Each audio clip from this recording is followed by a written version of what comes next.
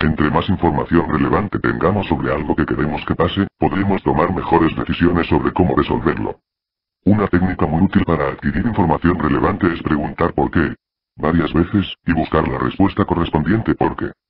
Ejemplo. Quiero sacar un 10 en el examen de matemáticas. ¿Por qué me va a poner 10 el profesor? Respuesta. Porque contesté bien todas las preguntas. ¿Por qué contesté bien todas las preguntas? Respuesta. Porque me sabía todas las respuestas. ¿Por qué me sabía las respuestas? Respuesta. Porque estudié hasta aprenderlas. ¿Por qué estudié hasta aprender las respuestas? Respuestas. Porque tenía la motivación, la salud física y emocional, una mente capaz de concentrarse y aprender, el tiempo requerido, los recursos materiales requeridos, el espacio y ambiente adecuado para estudiar. ¿Por qué tenía cada uno de los elementos señalados? Cada uno tiene un porqué, por ejemplo en el caso del espacio y ambiente adecuado para estudiar. ¿Por qué tengo espacio y ambiente adecuado para estudiar? Respuesta. Porque estudio en la biblioteca de la escuela.